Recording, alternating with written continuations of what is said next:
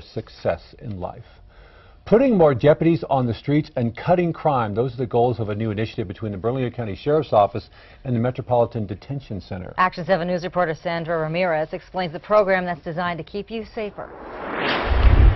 From drug possession to assault to inmate versus inmate fights, Bernalillo County Sheriff's deputies respond to about 6 calls a day at the Metropolitan Detention Center. They could be spending anywhere from a minimum of 3 to maybe even close to 5 hours where they could be spending that time out patrolling. Sheriff Manuel Gonzalez says it's a matter of public safety. That's why his office is working with the Department of Corrections, the FBI, and the Attorney General's office, among other agencies, to create a special investigations unit assigned to handle crime at the jail. The team of investigators will work here out of the Metropolitan Detention Center, so they'll be ready in case they need to respond to something inside. They'll also have immediate access to the inmates, should an inmate want to open up about another case in exchange for help with theirs.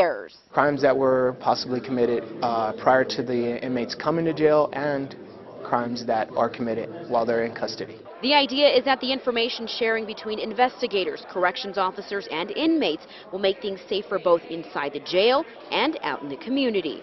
Sandra Ramirez, KOAT, Action 7 News. A similar pilot program was in place when Sheriff Gonzalez was the interim sheriff in 2010, but ended soon after. At the time, the team successfully solved 5 cold cases. The new group of detectives, which has been in place since last week, has already received tips on 3 separate cold cases.